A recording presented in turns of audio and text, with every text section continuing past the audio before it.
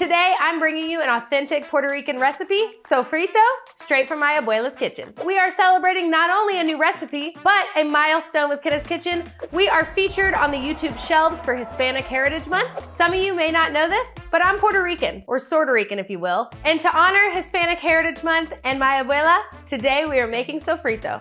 How we got this recipe is we were decluttering in the house and we came across a very dusty box of books and binders. And while flipping through it, I came across my mom's recipe book, which included a note from my abuela. And on that note, she wrote her authentic sofrito recipe. As we were flipping through this book, we could see some recipes that were written clear in pen and some that were scribbled down on the back of letters or envelopes with pencil that are slowly fading away. So we're trying to save some of these recipes and bring them to you and just share some true Puerto Rican cuisine.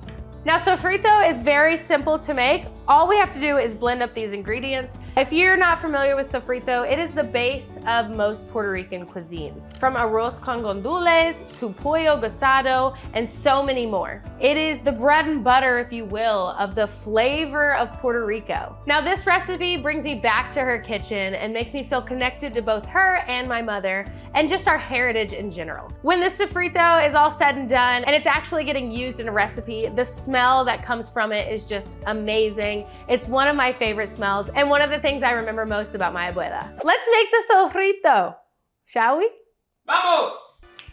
Let's talk about ingredients for our sofrito. We've got some bell peppers here, which is gonna add sweetness. Our Spanish onions, which is gonna add depth. Garlic for that irresistible aroma. Cilantro to add some fresh herbiness. Salt, pepper, and cumin for a little flavor. And our pimento stuffed olives for richness and saltiness. Let's get blended like me. Half white, half Puerto Rican. Sofrito is more than just a recipe, it is a tradition. This recipe in particular has been passed down from my abuela, my abuela's abuela, and my abuela's abuela. So you might have one family that doesn't use olives. We're using olives because our family has always used olives, but not in a traditional sofrito recipe. See how that's a little fun, family secret? Now, if we were in Puerto Rico and we were making sofrito, we would also add ají dulce, or sweet peppers, and recao, or the leaves of cilantro. Cilantro? Culantro? Now, for the Puerto Ricans out here who are about to roast me for the way I've made my sofrito, get the f out of here. Sofrito can be made millions of ways and it all is dependent on what your family likes. So don't be afraid if you see a sofrito recipe that maybe doesn't look like this one, it's probably still amazing. Now let's talk about our cilantro for a moment. You wanna get rid of the stems of your cilantro because it will add a bitter flavor to your sofrito. So I just take it, when it starts to lose its stemminess and get to the bush part, we just cut it. And there you go, there you have it. Bitterness gone. All bush, no stem. All bush, no sticks. I just like to cut my cilantro up a little bit more because if I leave it long and strandy, it tends to get kind of wrapped up in the blender. Now I like my sofrito to be just a little chunky. I don't want it to be completely liquefied and pureed. So I will take the heartier ingredients, the onions, the peppers, and do a quick chop real quick. And then I'll add the cilantro, the garlic, and the olives, the ones that are a little easier to mix up. Now, after we've got the cilantro destemmed, prep all the rest of your ingredients and I'll meet you at the blender.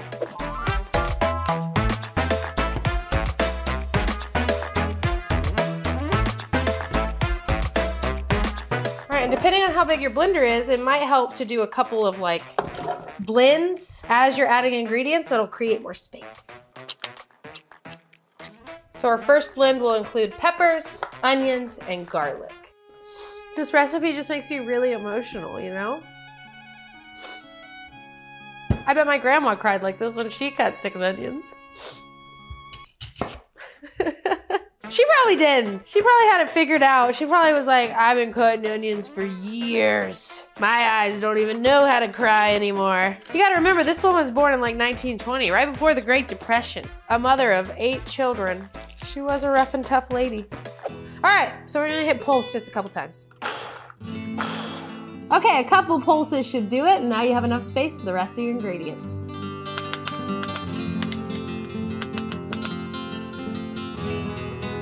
The cilantro goes in. Again, one bunch without the stems. We're gonna do this jar of olives. with red pimientos stuffed inside of them. That is a Gonzalez trade right there. And we're going to do them with no liquid. I'm not gonna just pour this in there because then that will really liquefy our sofrito. I'm gonna like pour this into a strainer and then I'll pour the olives. And lastly, some flavor. 2 teaspoons of black pepper, about 1 to 1.5. Cumin and salt to taste. Oh, excuse me, my grandma's verbiage was salt to imagination. I like that. And now we blend into sofrito. We're just gonna keep hitting the pulse button. I'm gonna hold it for a little bit, let it settle, hold it for a little bit, let it settle, until it's a nice consistency. All right, just gonna push the top ingredients.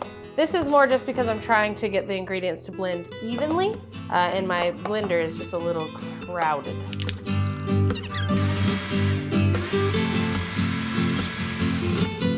Ooh, baby, baby, we got sofrito. It is so freaky though. There you have it. Homemade sofrito, just the way my abuela made it. This is really a simple sofrito recipe that you can use in a variety of dishes, or you can even freeze it and get a little taste of Puerto Rico whenever you're getting that itch for Puerto Rican dishes. You can use something like this. You just pour it right in there, freeze them, and then after a couple hours, you can pop them out, throw them in a Ziploc bag, and keep them in your freezer to use whenever you're cooking something that you want to add a little bit of Puerto Rican flavor to. Now you can use this in a variety of dishes, and all you need to do is add it in there, saute it in some oil before you make your meat, your stew, your soup.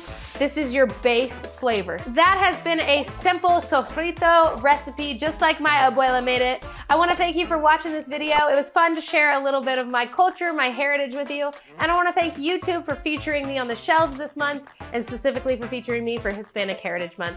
I couldn't be prouder of my background, and I'm glad I could share that with you today. So thanks for watching. If you liked what you saw, hit that like and subscribe button, and comment below and let me know what your family puts in your sofrito. I'm curious. Peace out, homies. Peace out. Puerto Rican town down.